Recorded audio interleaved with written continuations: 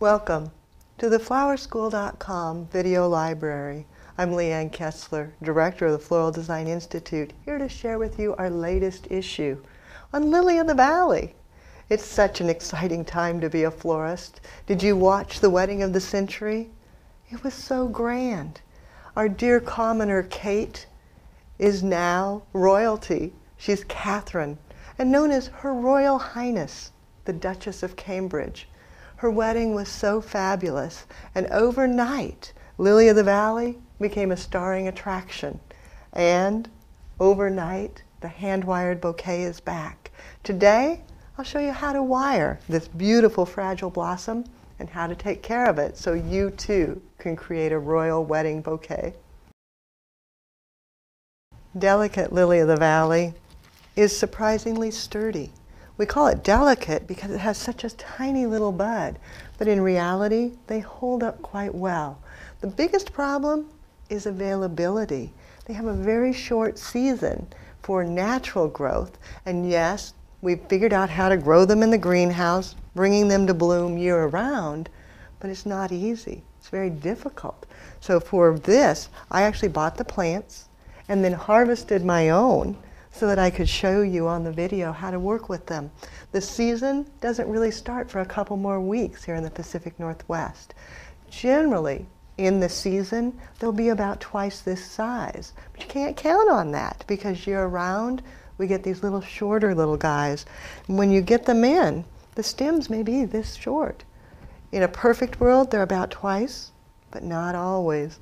When you bring them in, be it as a cut flower or as a plant, you want to give them a fresh cut and let them fully hydrate before you do anything. Make sure you use flower food so that they have every little help they can get.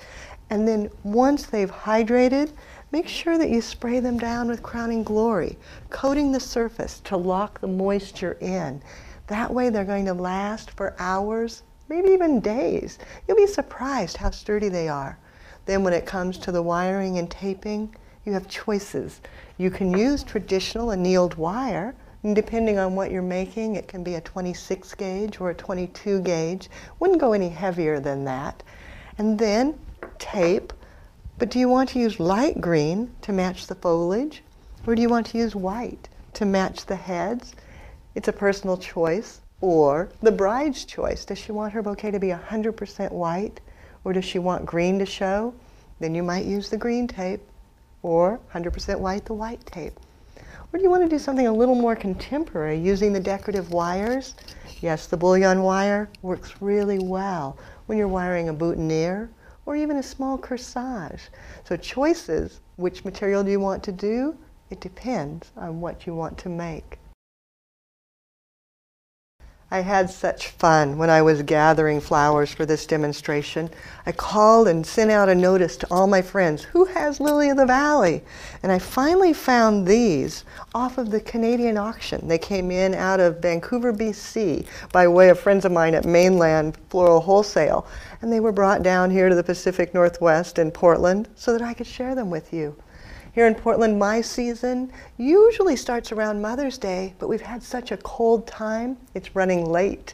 So we aren't going to see ours until almost the 1st of June. But I was talking to friends back east where it's already warm, and their yards are covered with the Lily of the Valley already. So depending on where you are, the season can begin as early as April and then continue on as late as June. But you never know for sure exactly when it's going to fall because it depends on the weather. But for now, thank you to Mainland, we have it and we can start working with it. When it comes to the wiring and taping, I clip off the natural stem so that I'll have a lighter, more delicate finish. Then there's two ways you can do this. Either take your tape and tape lightly around the end, creating a cushion, and then take your wire and pierce through the tape. So the tape is what you're piercing through. Bend it straight down and then continue taping. Now when I'm doing it for a bouquet, like Princess Kate carried, this is what I use, a 22 gauge wire, and I tape down. Another option, especially if you're doing it for a boutonniere, is to take your lily of the valley, clip it down, and then using a 26 gauge, a thinner wire, bend it in a U, and then just set it right beside the stem. And I even will go over the top of the bottom lateral sometimes, just kind of hanging it over, right over that lowest floret, and then reaching up as high as I can, taping all the way down. So you can pre-tape and pierce, or hook and tape. Both ways work equally as well. For an updated simple boutonniere, just gather the lily of the valley in your hand, facing it in the directions you want it to face, and then clip the stems down slightly so that they're even. Then using your bullion wire, just start at a top and create a band, wrapping round and round and round. Not so tight that you create a tourniquet or snap it off. You want just a nice band that holds it together, giving it a bit of the gold touch. Then when you're finished, twist the two ends together, give it a clip, and it's ready to pin on.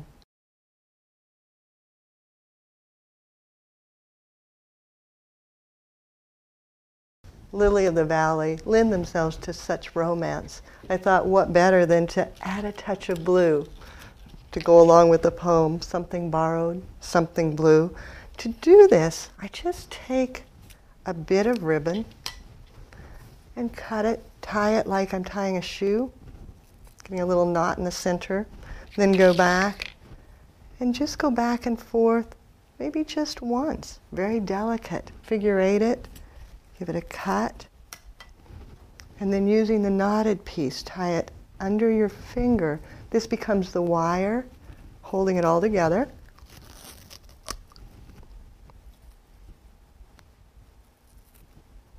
Pulling it taut, and then I knot it again to make sure it doesn't come undone for a very delicate little bow. Then taking the lily of the valley, clustering it in my hands. It's already been wired and taped, so it's all ready. I can bend it out a little bit, and tying it together with the bow, just wrapping it around. Bring it all the way around one more time, and then knotting it underneath, holding it tautly so I don't let go and let it shift around. There we go. And then knot it one more time. I don't want it to come undone. Clip the ends.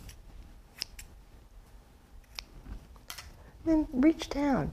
Just run your fingers along the stems, giving a little bit of curvature so it's not quite so stiff. And then clipping those. Slightly staggered lengths. And give it a little more curve.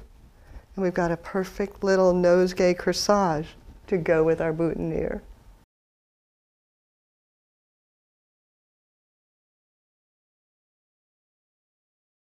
Now the hunt begins. We're all looking for that perfect lily of the valley so that we can create bouquets, boutonnieres, corsages, everything that the brides are asking for. Now you know how to wire them, so it'll be easy for you. The hard part is always the hunt.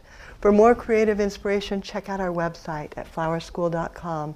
And yes, we do have a full-length DVD on just designing with Lily of the Valley, so check it out. I'm sure you're going to want that too. And if you've got questions, all of this is a little challenging when it comes to the hunt. And we're here, we can give you some advice as to places to look, who to ask, where to find it. Don't hesitate to contact us through the website or by telephone at 1-800-819-8089. If email is easier, use my personal email. It's Leanne, Leanne, at floraldesigninstitute.com. For now, have fun, enjoy the hunt, and do something you love.